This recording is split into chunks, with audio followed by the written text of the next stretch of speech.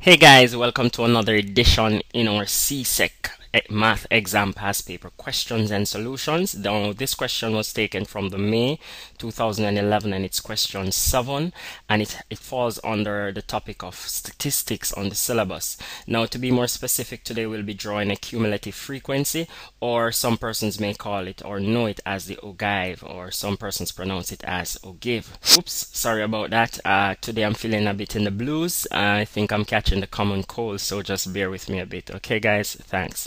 Now in this question it states the table below shows the distribution of the masses of 100 packages. Now in my first column to the left I have the masses in kilogram, and the second column I have the number of packages, and the third column I have the cumulative frequency. Now in part A of question 7 they're asking us to copy and complete the table to show the cumulative frequency for the distribution, and that's an easy 2 marks in the exam. So let's look at how we go about this now.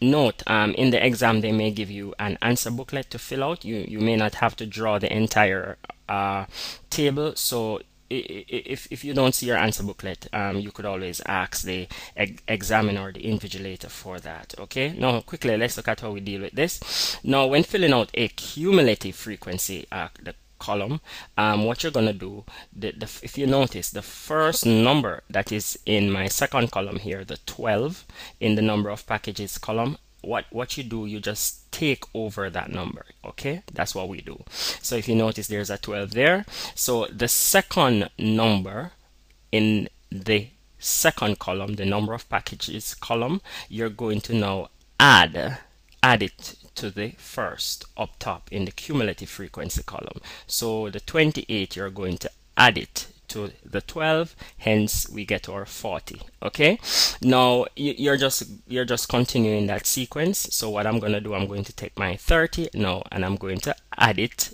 to my 40. Okay, so I'm adding plus. So what I'm going to say here, I'm going to say 30 plus my 40 would be equal to 70. Okay, so that's what we're doing.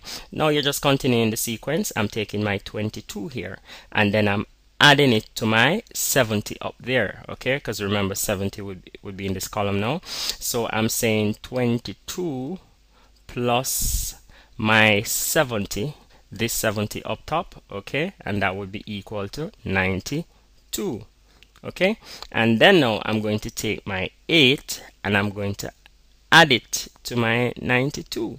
So I'm going to say 8 plus 92, and that would be equal to 100. Okay, so it's that easy guys. That's how we fill out a cumulative frequency column. Okay, bye bye.